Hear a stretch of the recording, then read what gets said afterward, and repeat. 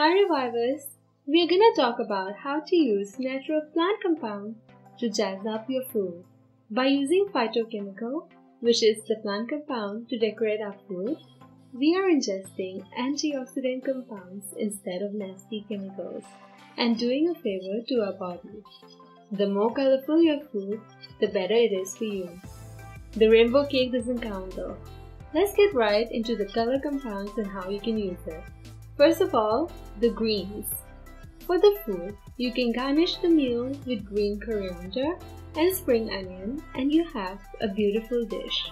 In Thailand, a lot of meals cannot be completed without these. And for baking, matcha is the perfect green compound for baking purposes. Let's move on to the red. Red pepper or red chili can add so much flavor to the meal. Seriously, you can't go wrong with red.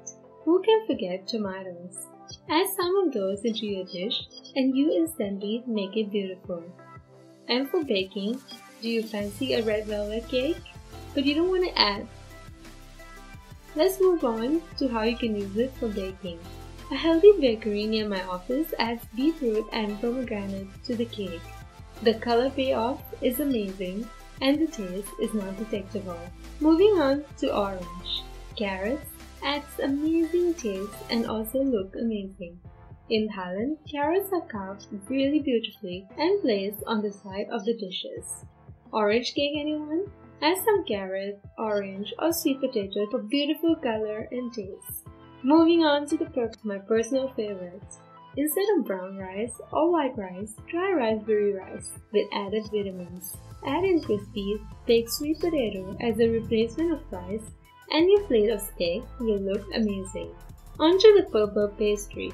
Just add in purple sweet potato or blueberries to make it colorful. These are some of my favorite ways to add colors to your diet.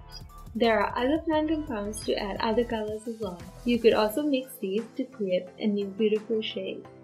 Nature has so much to offer. We don't actually need the synthetic colors for our meals.